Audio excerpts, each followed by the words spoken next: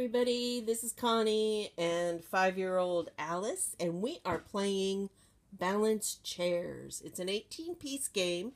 There's no instructions that come with it, but it's very standard, easy to figure out. You just simply balance the chairs and try and go as high as you can. And the person who knocks them over, of course, loses.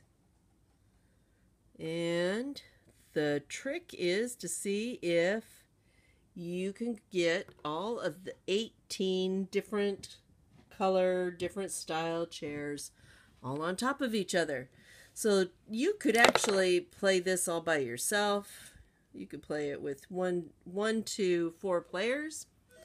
It's great for teaching balance, patience in taking turns, which is why Alice is not on screen, because we had a problem with taking turns.